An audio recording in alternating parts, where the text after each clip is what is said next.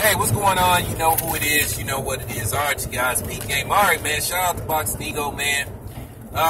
Boxing Ego put out this video where Andre Ward put up a face-off between him and light heavyweight champion Demetrius Bivol. Basically, Andre Ward is hinting once again that he's considering, well, I'm not going to say it considering. I believe Andre Ward is coming back.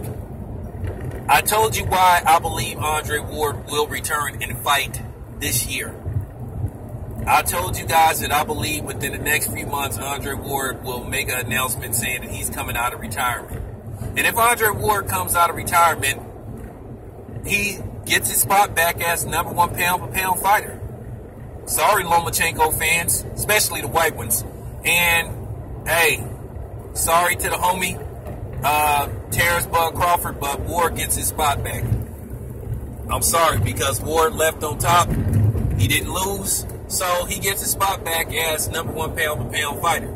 I think Andre Ward, what it was, he wanted to rest and heal his body up. Andre Ward went through 2 tough fights with Sergey Kovalev, which he ended up winning. And I just think Andre Ward wanted some time to rest, you know, be with his family. Keep in mind, Andre Ward, you know what I'm saying, is expecting his 5th child. So, shit, you always can use an extra couple of million. So, I mean, for real, I truly believe Dre is coming back.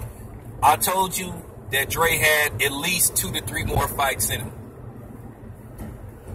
I think Andre Ward could come out of retirement right now and beat Demetrius Bivol without a tune-up fight.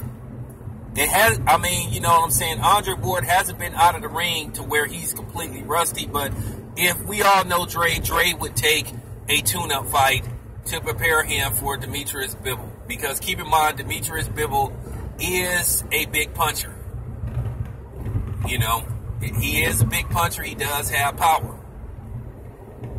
So I do think Andre Ward would take a tune-up fight before he would go directly to Bivol. But I believe Andre Ward could come out of retirement and beat Bivol right now. But, you know, Andre Ward is a dude, you know, he takes his job seriously.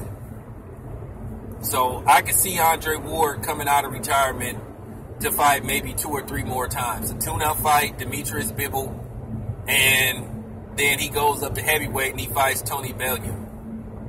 And then he retires again. And keep in mind, I told you guys, I don't think Andre Ward wants to be in the same Hall of Fame class with Floyd Mayweather. Because if Andre Ward was to remain retired, he would end up in the same Hall of Fame class as Floyd Mayweather. And I think Andre Ward wants to be the standout guy.